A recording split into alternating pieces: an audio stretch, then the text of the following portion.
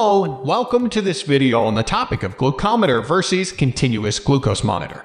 Managing diabetes is a challenging task, and one of the key elements of it is keeping your blood sugar levels in check. Glucometers and continuous glucose monitors are two devices that are commonly used for this purpose. In this video, we will be comparing the two devices in terms of their features, accuracy, ease of use, and other factors to help you decide which one might be the better choice for you. So sit back, relax, and let's get started.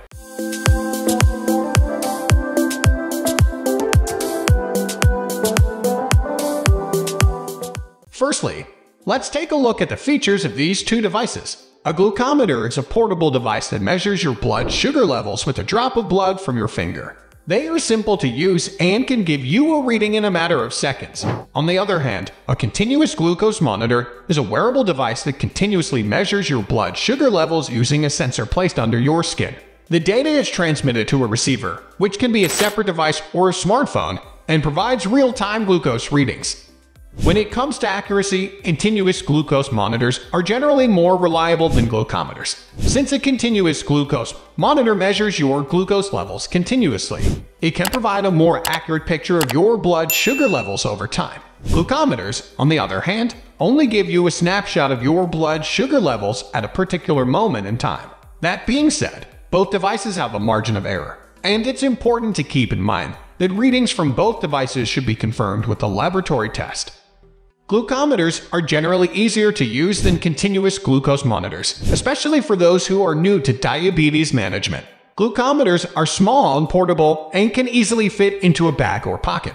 They require a small drop of blood and can provide a reading within seconds. Continuous glucose monitors, on the other hand, require a more involved setup process, as you need to attach a sensor to your skin and set up the receiver. Additionally, the sensors need to be replaced every few days, which can be an inconvenience for some. When it comes to cost, glucometers are generally more affordable than continuous glucose monitors. Glucometers can be purchased for as little as $20, while continuous glucose monitors can cost several $100s. Additionally, continuous glucose monitors require ongoing costs, such as replacement sensors, which can add up over time. However, it's important to note that some insurance plans may cover the cost of a continuous glucose monitor, which can make it a more affordable option for some. Continuous glucose monitors are generally more convenient than glucometers, especially for those who need to monitor their blood sugar levels frequently. Since a continuous glucose monitor provides continuous glucose readings, it eliminates the need for frequent finger pricks, which can be painful and time-consuming. Continuous glucose monitors can also provide alerts when your blood sugar levels are too high or too low.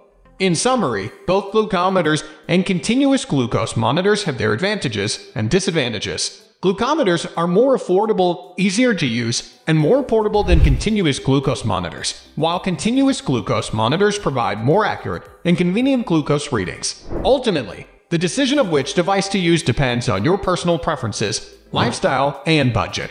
It's important to discuss your options with your healthcare provider to determine which device is right for you. Thank you for watching this video on the topic of glucometer versus continuous glucose monitor.